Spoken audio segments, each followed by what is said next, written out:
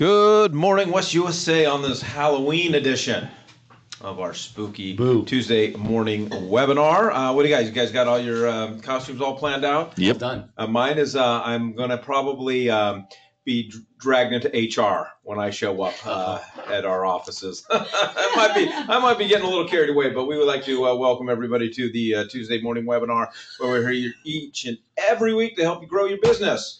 All right, a little sneak peek of what we got coming up today. We got Mick Bernard here from the Bookspan Baker team going to give us our mortgage minute. Todd Bernard's going to give us a look at the numbers. Going to give you a little three-pack on things you should be asking top producers. We do so many events where we have top producers share their secrets and so forth. And there's several things that we should be paying close attention to. And then we got Marge Lindsay for a little mayhem this morning. Ooh. Speaking of scary. I know. And of course, well, even scarier, Don't Do That with Bob. All right. Our questions, comments, suggestions. If you need anything at all webinar related, feel free to email us at webinar@westusa.com and we will get back to you as soon as possible. All right. I guess we're going to start with Mick Bernard here. Mick, what's going on in the market? The market's kind of trading a little bit sideways this way. Kind of another unique thing. We've actually jumbo rates and rates over for loans over 453 are actually lower than conventional rates right now. So buy that luxury home. Now's the time, right? Get off that fence and get her done. I'm all right. I'm out of here. Okay. Call up all your clients. Yeah. So other than that, they're kind of hanging in there, right? Talk to Brock O'Neill, see what he's got listed right there. Yeah, perfect. I'm looking for a $3 million property right now. 12. I'm going to offer $250,000 on it, but I'm in the market. Oh, so you're the typical buyer in today's market. So let's talk about something scary. It's actually not as scary as you think it is. And fun little facts that we kind of put together. Buying a home can be scary until you do know the facts. A lot of people will say, hey, I need to have 20% down. Did you know that about 3/4 of the people that buy houses put less than 20% down? Or you may have a client that says, hey, I don't have a good enough credit score. I need a 780. The average credit score is 727 when somebody buys a house. Getting approved for a mortgage is hard. Nope, 3/4 of all loan applications were approved last month. Or, hey, I don't have enough equity, some people might be thinking. And, now we're up to about 96% of all homeowners have positive equity in the United States that could sell their house, buy another house.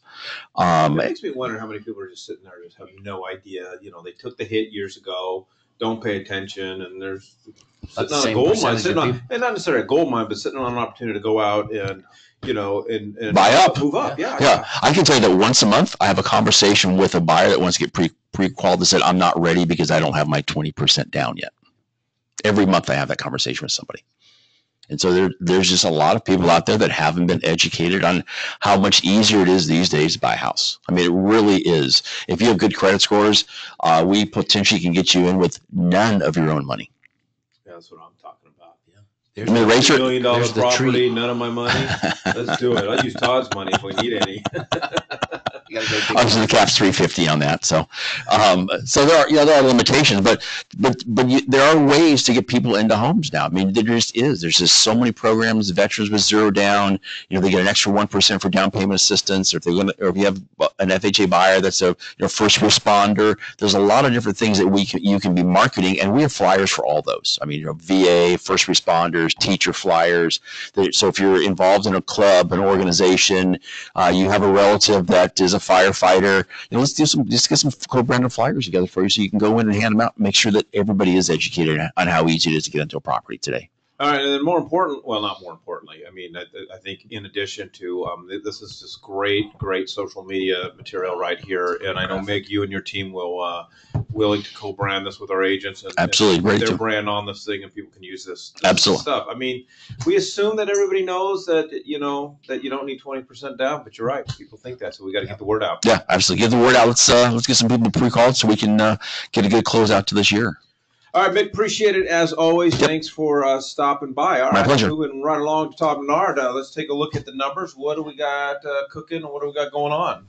Hey, hello everybody. We're sitting at 54 days closed on market, 2.78 months supply. So the last month when it was 7 months supply, you can see that the numbers did correct. So it was an anomaly, which is kind of a good thing. 36.02 absorption rate, 527 is where we're at average list price. 323 is the average sale price, and 97.80. That's right on the number, right, Mike? I mean, not even a plus or minus a tenth of a percent. Is perfect. Taking a look at active across the board, again, grew just a little bit more, less than 1%, almost 1%, 1/10 of 1%, but 18,198 is where we're at inventory right now, up 1.5%. We're sitting at pending at 4383. Closed units for the month, we're almost near the end of the month, so 5921. That's down 6.5% in a comparison from obviously last year to this year. Taking a look at new listings, we took under 2,000, a little slowdown, 7.2% less than last week, 1,959. And our days on market sitting at 156, almost 157 for the entire MLS. And as you can see, closed days on market, which is the more expeditious portion of the market, we're 74, as you can see in the graphic right below, 74% actually are in that under $500,000 market, 74% of the inventory, and they're averaging 75 days on market. So the previous number right up there of days on market closed at 54. That just tells you something. If the average in that price range, which is 75% of all of our sales, is sitting there at about 54, and the average is 75, then the properties that are ready and in the right location are selling quicker. Taking a look at the spreadsheet across the board, as you can see the difference between the 1959 this week and the 2112 the week before. Multiplying that times 4.3, we're going to be lucky to be over 9,000, but we'll have to see by the end of the month. Looking at active inventory, as we said, again, continuing to climb. So the green ticker's there. That's the second week in a row we've seen that green ticker.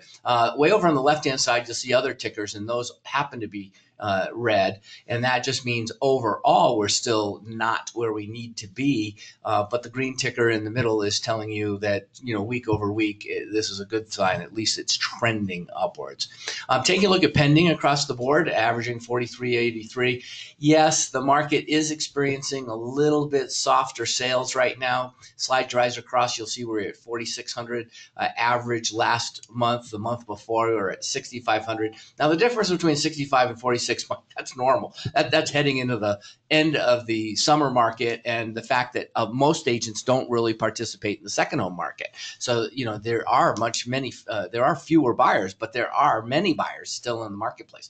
So 4606 is where we ended last month. 4,300. It looks like somewhere 43, 44 is where we're going to be throughout the month of October, which basically shows that what you're feeling out there being potentially fewer buyers. That's legit. But again, focus on second home buyers right at this particular moment and through the end of the year.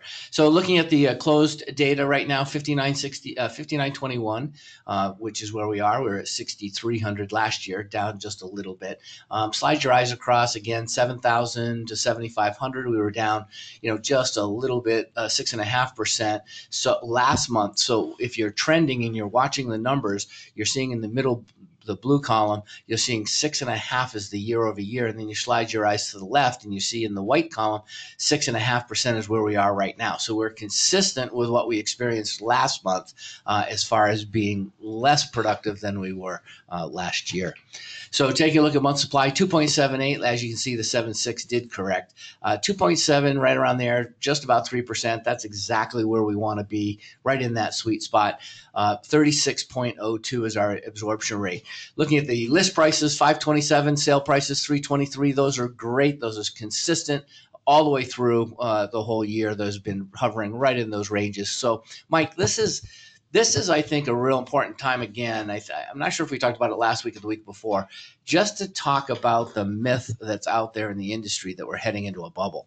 Yeah. And the issue here is that, again, any economic crisis could happen that could force us into some kind of other issue. But if we're just looking at housing, jobs, economic growth, we're looking at Arizona as it's versus the rest of the country. We're looking at population, where we're going to have more population increases. And again, you're still seeing Mark Taylor properties in a lot of those large apartment complexes put up apartment complexes, apartments, and you're probably saying, why are they doing that? Well, it's because the market is expecting more people coming into Arizona than the residential housing market can handle. So as a result, they're building more and more apartments to handle the growth. So the other piece of that story is, again, if the sale prices are not going up exorbitant, I'm talking about double digits, 10, 12, 18%, the likelihood of us going into an inflationary period is probably not going to happen. And the reason also is, if you notice, the rates are not jumping to 7% or 7.5% to slow us down. They are. They're going up to 5, 5.5, and then they're settling back down to 5. And we've been watching this trend all year. So these are two pieces of the puzzle that, if you're talking to clients, that it's really easy for them to understand. The prices aren't going up exorbitantly quickly, and the interest rates aren't going up to slow down the market. Those are the two things that would take place in the event that we were in some kind of a bubble. I will also say that was recently a recap on the economic forecast, and we've been talking about this resetting of the economic commodities, the price of cement, copper, everything along those lines, which go into raising the prices. Same reason why a house that maybe was, $26,000 in the 40s is now $300,000 today, is yes, somewhat of inflation driven, but it's because of the 30-year reset of the commodity market. And this is what happened. So it was supposed to happen in July or September last year. It didn't. It was supposed to happen in July of this year.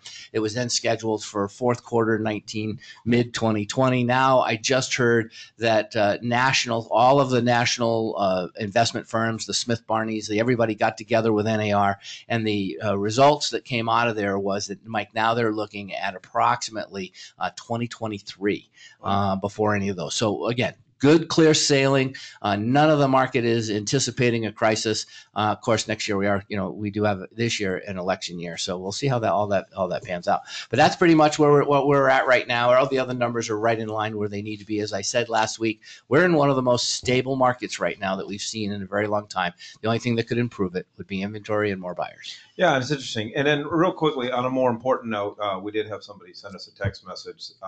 I can't remember what you dressed up as last year for Halloween, but they said that was the best costume ever.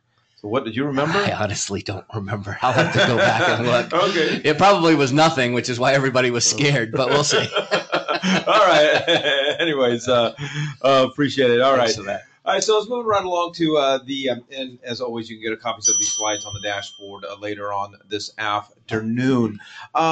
So we do a lot, it's one of those things, Todd. If I told you could show up to a free event and you're going to walk away with 1 to 2 really good ideas that top producers are using and you could implement into your business to help your business, what would be the challenge? Well, it would be a no-brainer, you'd think. It would be a no-brainer. And so we do these events. We have these, last week we had Pro Secrets. We do these top producer panels. And when I take a look at, we put on a lot of phenomenal events here at West USA. Totally. But when I take a look at these events, to me, these are the no-brainers, because at any time that I can just hear from top producers, I gotta show up. And it blows me away, and it amazes me that, somebody just don't find the value in that. And, I don't want to make the drive. Okay, well, then you're from now on the line. But anyway, so when we do get in these events, or we do come across top producers in our offices, I was thinking about what are some of the things that I think that we need to, as agents, be closely paying attention to, so that you can just kind of just get rid of all the noise. And I was thinking, boy, if I was going to sit down with a group of top producers, what are some of the things that I'd want to know? And the first one would be, I want to know what their one thing is.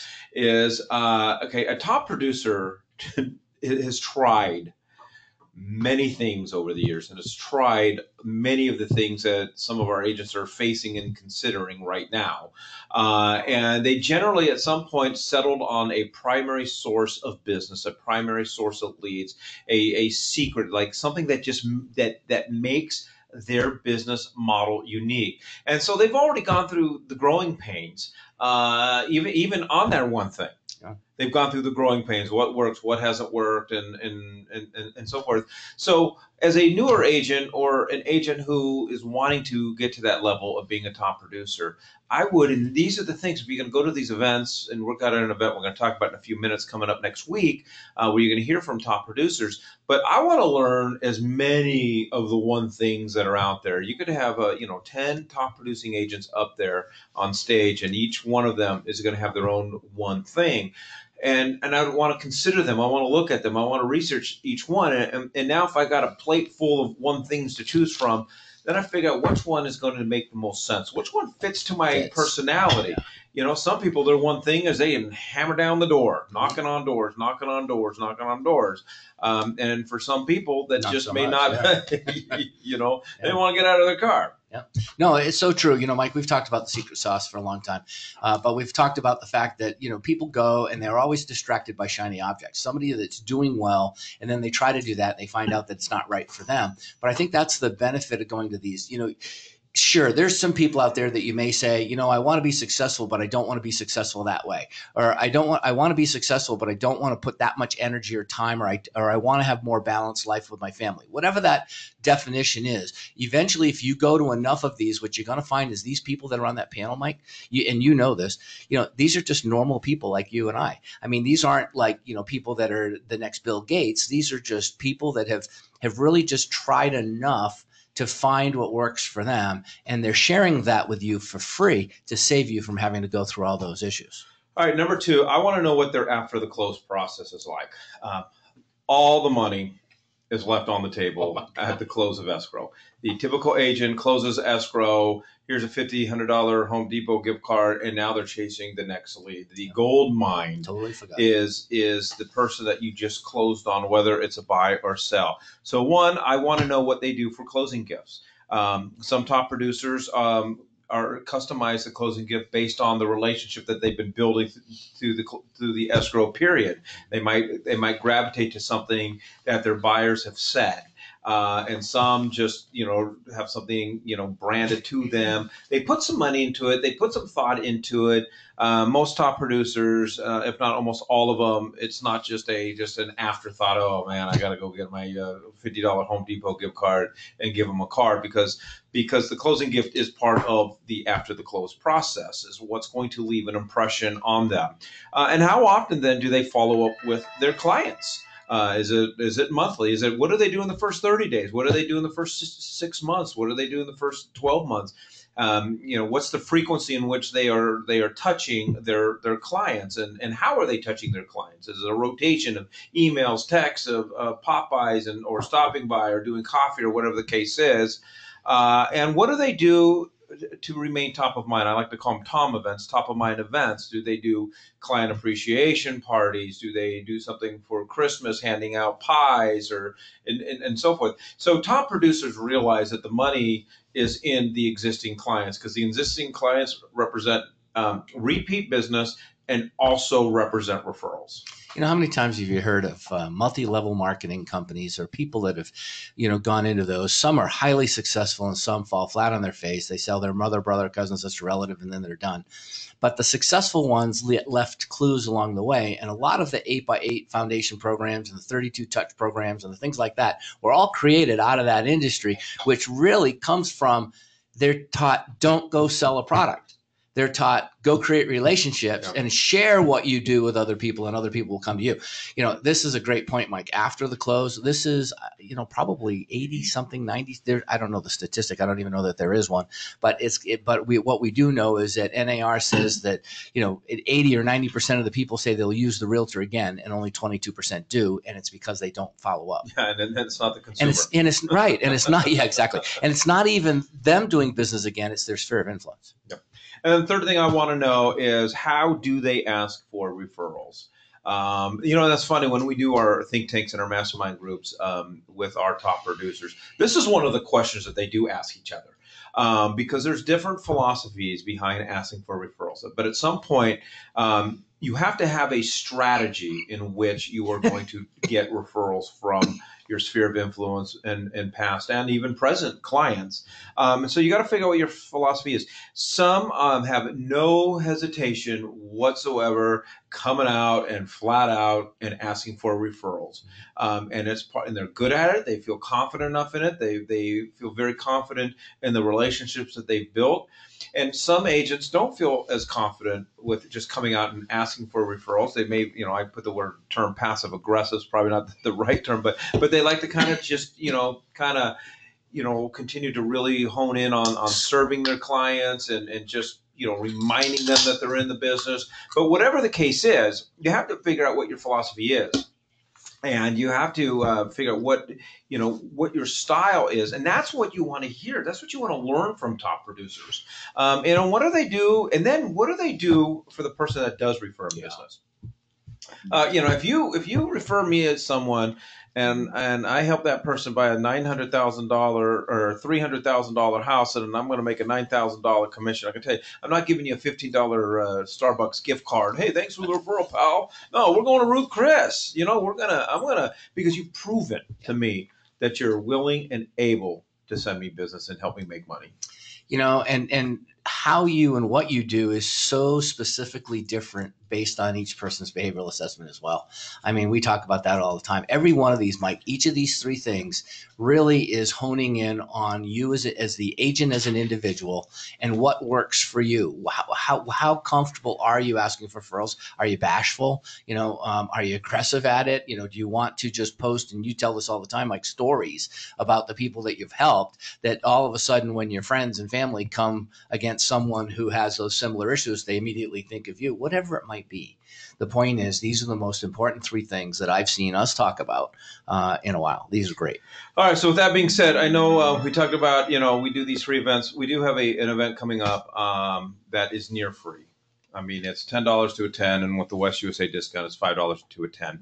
And you are kind of as a follow-up and a segue into this, it's an opportunity for agents to come and hear from top producing agents as well as leading entrepreneurs, people that have been highly, highly successful in their unique industry. Because what I've learned is we're as agents, we're entrepreneurs. So if you're an entrepreneur at the top of your game in a different industry, it all transcends. And there's so much to learn. So we do this event, the 6-Figure Mind Shift Entrepreneur Summit, each and every fall. And it's an opportunity just for our agents to hear from, and not only just top producers at West USA, but top producers from other companies. Yeah. And they're so gracious to give up their time and share the stage. For those of you who are out on the East Valley, everybody out there is very, very familiar with Templeton Walker. I got lenders like buying table. They want to just come just to hear him speak.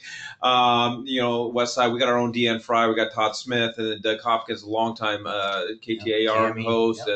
And Doug is one of the original Flipper reality show stars and TV and so forth. So we can't. And so what we wanted to do, we wanted to make this as inexpensive as possible. So we literally doubled what our sponsors have to pay to be here, so that we can just subsidize this, so that we can make this as inexpensive as possible. And can't go to McDonald's for $5. Yes, but I know how to work my way around one of those menus as well. And so I just encourage our agents, this is a fantastic opportunity. And if you don't really see the value in coming to hear speakers like this and investing $5 into your business, I don't really want to hear you cry 12 months from now when business is tough, because these are people that are doing it and being successful. So we're going to send you out the link to 6-Figure Events so you can get registered for that. That is a week from Thursday. So crap, I got a little bit of work to do. It's coming up quickly. Ready for that. All right. And so also many of us have gotten the free I Found Agent websites over the last couple of years. These are phenomenal websites. Oh my God. We're sitting on a gold mine, but we don't know how to use them.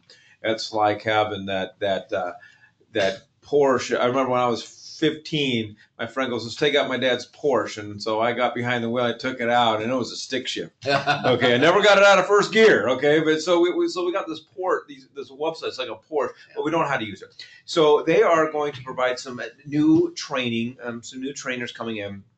Bring your laptop. If you don't bring your laptop, We're going to kick you in the you-know-where and send you home. Now, bring your laptop. And so we got 2 events, Thursday, November 1st, here in the morning at the Corporate Training Center, and then that afternoon at the Chandler office. So your chance to get additional training on your iFound Agent website. So go to the West USA calendar and look up on Thursday, November 1st, and click on that, and you can register for that event. We also want to let you know we got our new video out with it. This is a great one because we had Cager from Zillow come out, and it's fascinating content, things that we don't need, things that we didn't know about Zillow. Kind of dispelling some of the myths and really just talking about Zillow. So I encourage you to go here, check out our newest, and man, I just love to eat burgers, man. I don't know whether you knew that about me. All right. So anyways, Todd, appreciate it as always. And so hopefully we'll see everybody next Thursday and then November 1st for the training. All right. We're going to bring on our very, very good friend, Marge Lindsay, for a little mayhem with Marge. And so we always like to bring her in whenever she has time because she's so busy. But we always love it when you have time for us, Marge. Thank you so much for being here. My pleasure. All right. So what are you going to be for Halloween? On a plane. You're going to be on a plane. Oh, are you going to NAR? Yeah. Yeah, we have the... Are you flying Southwest? No, I'm Because flying... I think if you dress up on Southwest, don't you get free cocktails? I don't know. I'm not on Southwest either. I picked it wrong. I got to tell you a story about a Southwest flight on Halloween one time. But that's for after the show. You and I. I'll share that. All right. Okay. Anyway, so let's just jump right into it because we got 4 phenomenal scenarios here, and this one is like a book. So I want to try to get to it as soon as or as quickly as possible. All right. A residential agent listed a property in a historic district in north central Phoenix. He had difficulty in determining the market value because not much had sold, and this property had commercial buildings on one side of it. He finally listed it for $350K. A buyer contacted him wanting to purchase the property, and he said that they would rezone for commercial use. He wrote the contract as a limited representative, dual agent. That's what the agent did. While in escrow, the appraisal came back for $350K. The lender wanted a second appraisal, and the second appraisal also came in at $350,000. While in escrow, a realtor neighbor, Don't you love them? That never turns out right. Well, while in escrow, a realtor neighbor, and don't be that realtor neighbor, folks, okay, showed the seller properties and told the seller he had sold his home way too low. He insisted the seller could have gotten at least $480,000 to $500,000 and showed some comps he had to support his statements. After the close of escrow, the seller filed an ethics complaint citing Article 11, which says the services which realtors provide to their clients and customers shall conform to the standards of practice and competence. I should have probably read this a long time ago, which are reasonably expected in the specific real estate disciplines in which they engage, specifically residential real estate brokerage, real property management, commercial and industrial real estate brokerage, land brokerage, real estate appraisal, real estate counseling, syndication, real estate auction, yada, yada, yada. The seller believed and charged that his agent was acting outside of his area of expertise.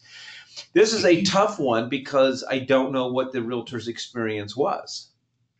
I don't know whether it was outside of his expertise. Does he have past experience in commercial? Now, if I'm going to assume that this was probably the first time that this listing agent came across a scenario in a historic area with commercial buildings, and if that was the case, then I would say that he was acting outside of his area of expertise. Wrong. No. The decision in this particular case was that the agent wasn't operating outside their area of expertise. That's what I meant. Yeah. I want a cheeseburger too, so what can I tell you? But they said no. I mean, here we do have a residential property. It was currently zoned as residential property. The appraisal came in at $350,000. Okay. The lender did have some concerns and said, let's go ahead and get a second appraisal, and did. And with that second appraisal, it also came in at the $350,000. And that's basically what the weight was placed on when the panel was trying to make a decision. You know, what could happen down the road is unknown at this point in time. But, the reason that I really liked this one, Mike, and wanted to go through it, you start asking yourself the question, and my understanding is that the agent was a residential agent, didn't know commercial properties and so forth. When I asked some follow-up questions, where were those appraisals, or those comps that the other realtor came up with, I don't know that. I wasn't a party to that hearing, and I don't know that when they insisted 480 to 500,000. But there were so many different things that I think we can learn from this one. When we talk about not operating outside one's area of expertise, it's not just residential versus commercial, or residential versus property management, or some of those things. We have areas. It's like Exactly. I would never, if I had someone who wanted to buy something up in the White Mountains, it's a whole different animal, and Absolutely. I'd be referring them to the Levas or the Levas team, because that's out of my area. There are things up there that I've never heard of, Right. and I would do nothing but get my client into trouble.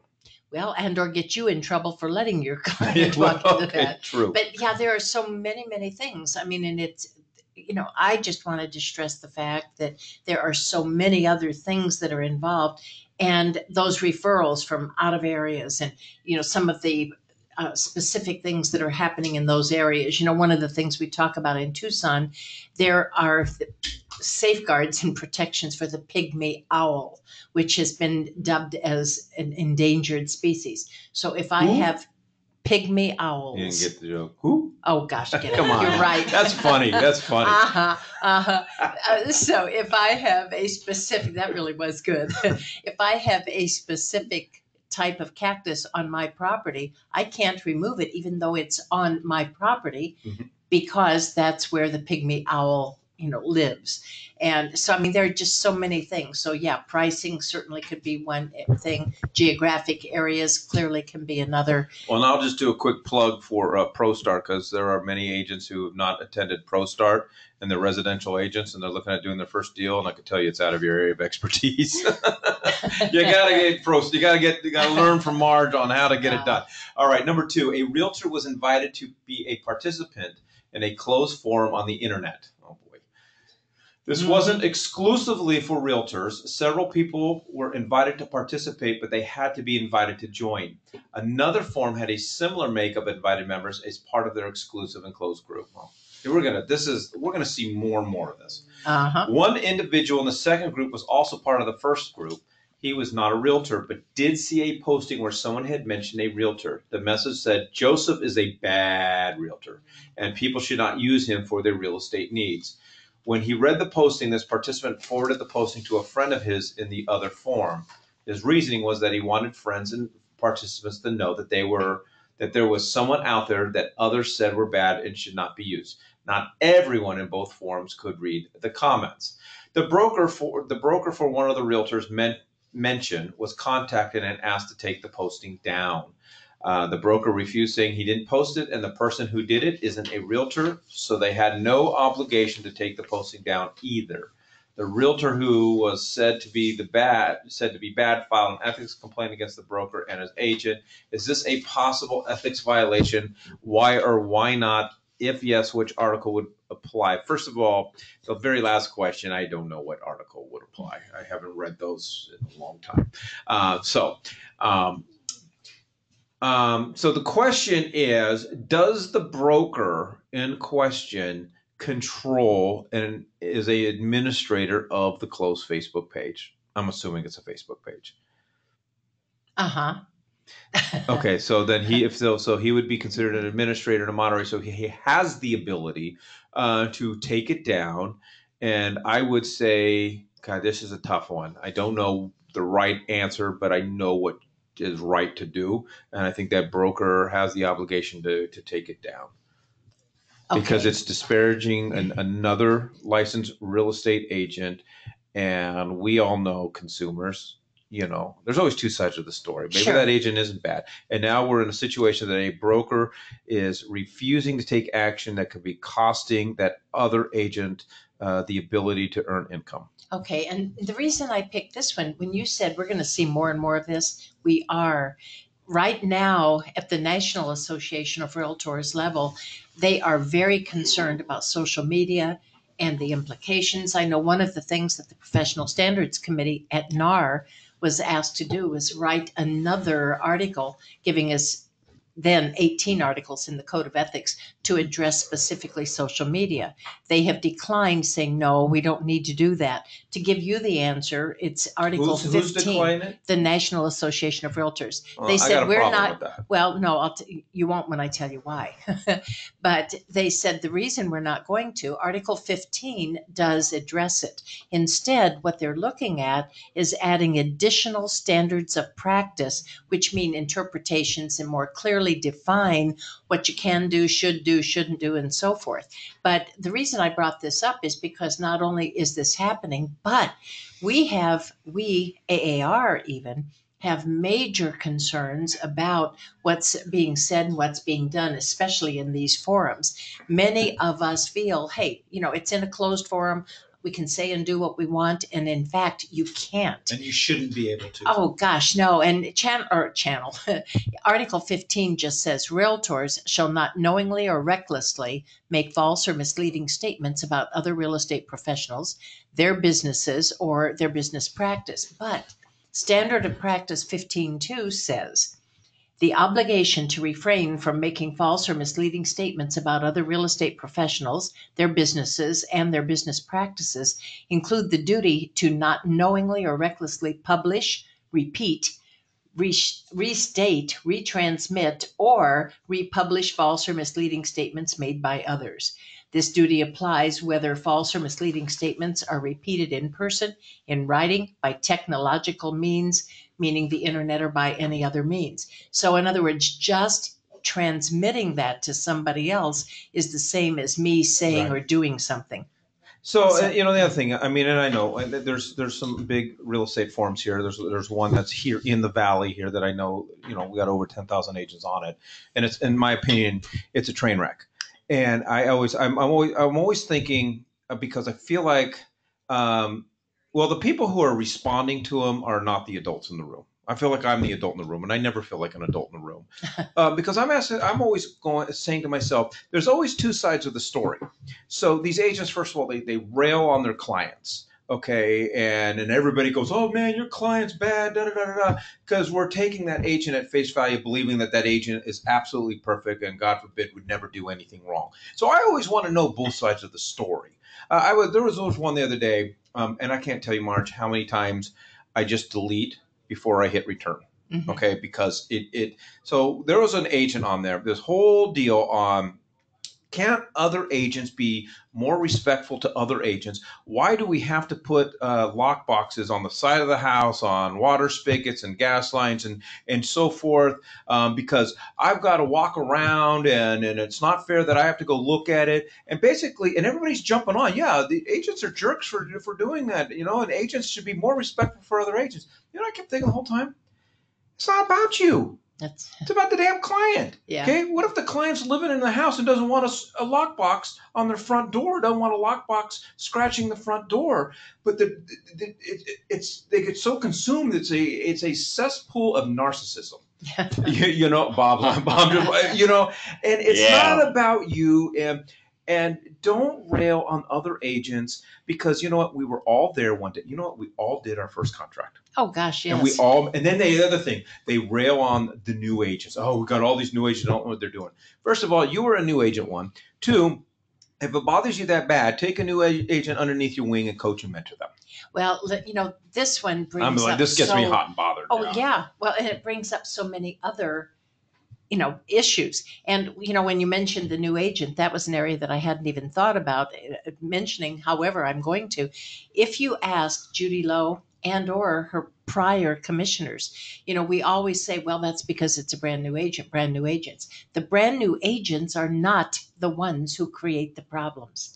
The issues and the problems come up when the agents are 3 to maybe 5 years in the business, because now they think they're smart enough to circumvent the system and get around it and not get caught with the things they're doing. So the newbies, if so to speak, are not the issues. But the biggest thing when we're talking about this and watching what you say in these forums, many of the best real estate attorneys here in Arizona have said this is a major lawsuit waiting to happen. Yep. Because they are in many cases making comments that could be antitrust and or boycotts and or this sort of thing. And there are some, and I did tell her I was going to use her name. Jesse Wolnick is one attorney who says, I personally just dropped out of these. I don't even want to be a part of it. And the reason I don't, if and when that lawsuit is filed, can I be found guilty just because I'm a part of it, even if I've not contributed? And you're part of it, and you're not trying to rectify the problem. Is there liability? That's a great question. Well, and we don't know. But no, and when I talk with somebody like Scott Drucker, he said, I respect Jesse's opinion entirely because, that's taking it with a complete black and white issue. But the other part of it is he doesn't think that it's automatically guilt by association. But the bottom line here, and the message I like to see us go away from, quit asking your peers who may or may not be giving you the right answers. Go to your brokers to get those answers. Yeah, and somebody did text in, what if it's a true statement? In my opinion, it doesn't really matter. If you want to post and ask a question and say, hey, came across this situation, that's one thing. But when you go, I don't care if it's true or not true. When you go on the offense and you attack somebody, you might be liable, know, and I think we are. I mean, I think there's a way to do it and a way to handle it, and everybody knows. Everybody who's listening to this knows exactly what I'm talking about because we're all on the same forums. Yeah, and one of the things that I often, when you say, well, what if it is true? Okay, how many wrongs does it take to make a right? Yeah, and you know how many things I've done that would be classified as true statements? Okay, yeah. I don't want to be. If you've got a problem with me, then your broker can contact my broker. And that's how we used to do it in the old days. Let the brokers go out in the back alley with their little 6-shooters and work it out, right, Bob? Well, I'll get rid of an agent maybe there too. All right, unfortunately, Marge, we got time for one more. All right. Because that was a good one. I could spend all day talking about that stuff. But anyways, you want to do number 3, number 4? What's your favorite one? Take your pick. All right. The seller agreed to. Oh, that's a cure notice. I love these. A seller agreed to sign a cure notice, which she dated May 31st. However, she then directed the listing agent to hold off a few days to see if the buyer could perform. A few days later, the buyer still hadn't performed, so the seller then directed the listing agent to deliver the cure notice to the buyer on June 4th. 3 days passed, and the buyer still did not perform. The seller submitted a cancellation and a request for the earnest money. The cancellation request was sent to both the title company and the buyer's broker. The buyer's agent and broker stated the cure notice was invalid because the seller signed it on May 31st but didn't deliver it. Must a cure notice be delivered the same day it is dated? Was this now invalid? I would say 100% absolutely no. The only thing that matters is the date of delivery. You got it. God. Wow. Okay, we got time for this one then. All right. We don't need to discuss that one. Come on, that was easy. The buyer signed a contract with the seller to purchase the home for $200K with $5,000 earnest money. The buyer refused to close the transaction. The seller issued a 3-day cure notice, and when the buyer still refused to close, the seller canceled the contract. The seller then immediately signed a contract with buyer number 2 to sell the home for $220,000. This transaction with buyer number 2 has now closed.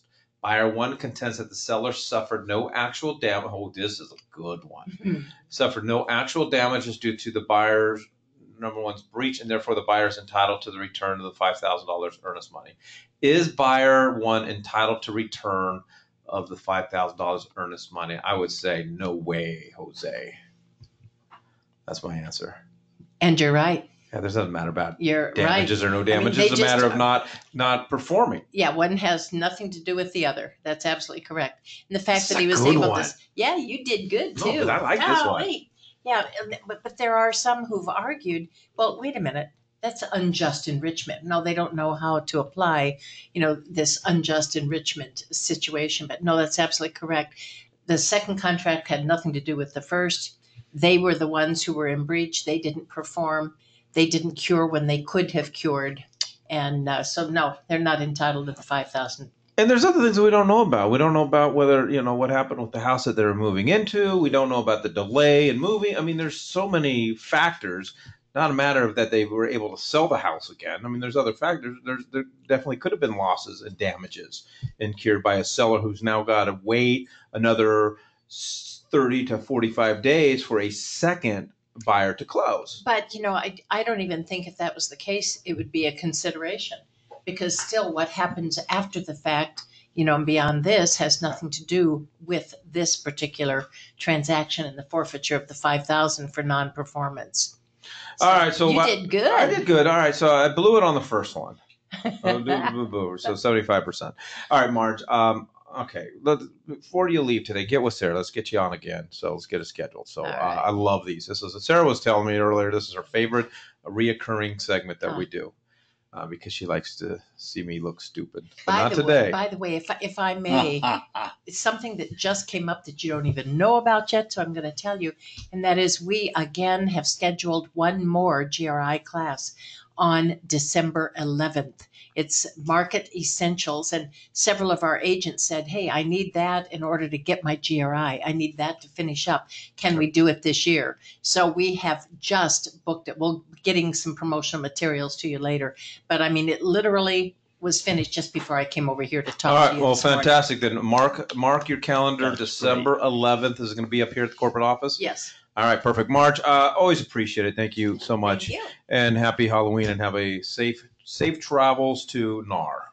All right. And enjoy yourself. Okay, thanks. All right. Bob, what are your thoughts on these Facebook forums? Facebook forums. These closed groups where agents are bickering about each other. They got to live by the laws. The rules, everything that the commissioner sets up, they don't get to go outside of anything, and I won't let them, as far as I'm concerned. So there. All right, Bob, help us stay out of trouble. What are you dressing up for Halloween? Well, I started today. I'm the only one with orange in here. Oh, you'll be surprised. Matter of fact, I may stop by tomorrow. I've got another one to do at Awatuki. I got to stop by there and do something, but I may be by here tomorrow. Don't bring your wife, because what I'm going to wear is not for the faint of heart. I just have to tell you. Now I'm curious as heck. Well, I'll tell you, I've got... as a matter of fact, it came in earlier here about, I just wrote it down here. Here it is, $10,000 short appraisal. And guy called me yesterday. He said, what do I do now? I said, get a reconsideration. Can you prove that they're wrong, that the appraiser's wrong? He says, yeah, I can prove it. Good. Reconsideration. But wait a minute. You got 5 days to get this all done. Can you do it in that time? Well, I think so. Well, you don't know what other people are going to do, and how is the appraiser going to act, and are they going to come forth with it? Are they going to get the work done? You don't know. And I understand that, and I've written something for you guys, and nobody has ever used it that I know of. Maybe I just don't know. But I thought about this a lot, the appraisal. I would write it into the original contract. Reconsideration of appraisal. And I say right here in Bob's clauses, this is recommended to be in the original contract.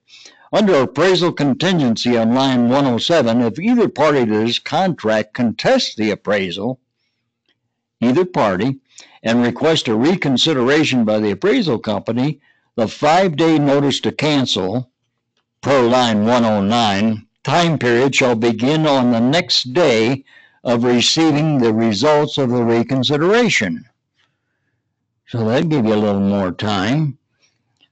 Sometimes they get all cranked up on these things and they go past that date and then they don't know what to do. But if this were in the contract, the original one, and some may like that and some may not, I don't know. But that's where I would write that to make sure that I'm going to get it. A lady called me this morning. She says, I'm writing a backup on a contract. What are the words we're going to use on that backup, Bob?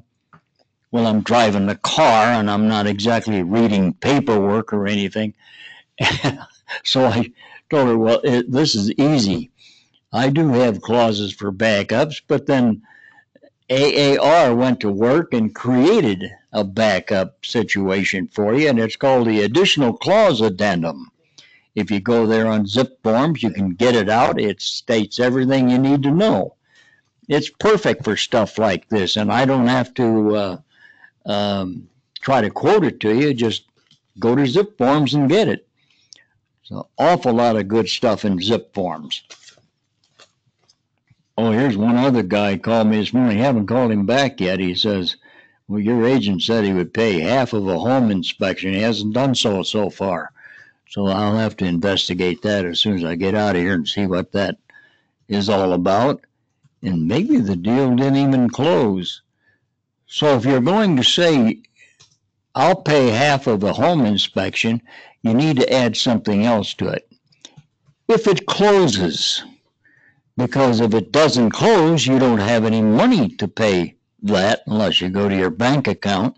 But I would want to take the money out of the proceeds of my commission that comes in on that one. Something to think about when you promise somebody you're going to pay them. You got to be right up there with the money. What have I got here? Oh, a dirty rental. I get that a lot. People move into rentals and they're dirty. I don't understand why they move into these places if they're dirty. Why did you rent it if it's dirty? I don't quite get that, but there's an awful lot of them. At least they consider them dirty, but then they won't put it in writing what's dirty. So they need to put it in writing and get it over to them. Because I called the property manager, and she said, well, I paid $500 to get that place cleaned up. She says, and if it's still dirty, tell me what it is, and I'll send my cleaning people back out there. They need to do a better job. I'll see that it's clean for your folks. Oh, very simple, easy to take care of. But I spent some time on it trying to find her because it took me a few calls to get to that point. Here's a fellow that showed a listing, and after he showed the listing, the listing expired. So he says, "What do I do now?" Well, this is pretty easy, isn't it? Go take a listing. It's expired, so go list it. Oh, I can do that? Yes, you may. It's not listed by anyone. Go list it and sell the house. I said, you could make out pretty well on there. And then some of these folks give me a call, and they've been in the business a long time, but here's a guy that has, he actually owns his own home. He's selling it. So he wants to know what kind of an agency disclosure form he's going to use here. I'll be a dual agent, he says, because I found a buyer. Well, no, N-O-O-P, nope, you're not going to be a dual agent here. This is your home, and you cannot dualify it. Is that what you call it, Marge? That's a new word. Dualify, something like that. And he said, well, who's going to represent this other fellow? The buyer. Nobody. You don't have to have any representation there. Just fill out the proper forms and disclose everything, and he should be okay. I sold 3 of them myself last year, and I didn't represent the buyers. There were tenants that were in there, and I sold it to them, and I represented myself on those things, so it's okay. And then another fellow called me with that same question, and we went back and forth, and he didn't feel real comfortable. He's got the buyer there. He says, I think I'll be a dual agent. I said, you don't have to. He did not own the home, but you don't have to be a dual agent. Just let him know who you're representing here. Write it up, get it done. He says he wants to do it right away. I said, well, then get off the phone here and go do it. That's an easy one. I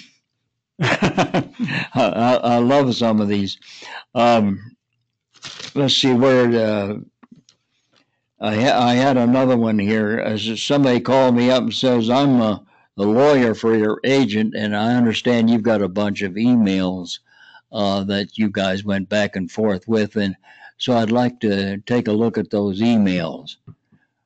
Well, I don't know who's on the phone. I said, tell you what, I don't recall if I got a bunch of emails or not, but why don't you make a call to the designated broker? And of course, when a designated broker gets something like that, then they start thinking, insurance or something, and it's a different story when it goes there. It has to be investigated before we say that we're going to do anything. So we got to know what these things are. I knew what he was talking about, all right, but I'm not going to wake up and give it to him. Here's a guy that came back to work for us. He's been gone for a while, and he always used to have a lot of fun in sales meetings. He'd get in the back of the room, and he'd start talking like Clay Fouts, and nobody knew who he was. And he'd stand up and start looking for Clay. Clay wasn't there. This guy is so good at imitating Clay Fouts, you wouldn't believe it. And of course, Clay has got a very deep voice and a distinct voice. So this guy's back with us. He called me the other day. I was glad to hear from him because he's always been a good old boy I've enjoyed having around. Okay, now, and preparing the home appraisal, the home book, preparing the appraisal home book. I have something that'll tell you how to work this out and get ready for an appraisal. It was sent to me by Paul Moore, and a lot of you have asked for it in the past, and I've got quite a bit of information here that will help you. Some of it from NAR, actually, and also preparing the appraisal home book from Paul Moore. He says he's only had one ever that didn't appraise after he did this work with this, and you do it exactly as he says, and you'll get your appraisals in. It's all in preparation, starting from when you take the listing. That's where it comes in at, and you find out what the extras are and what people paid for it, and you document all of this stuff in this appraisal home book. Give me a call or email me, brokerbob@cox.net. I'll send this to you, not a problem. I'd like for you to have it so that you work your appraisals like that. Another thing came up. Somebody sent this in the mail to me. No, it wasn't a bomb or anything. She said, Dear Bob, I will always remember the time when I got a complaint from a homeowner over my door hanging. She was hanging stuff on doors, and how you protected me and had my back. Thank you for always helping me. I'm very lucky to have you as my broker. By the way, I have a hilarious but true story for your Don't Do That.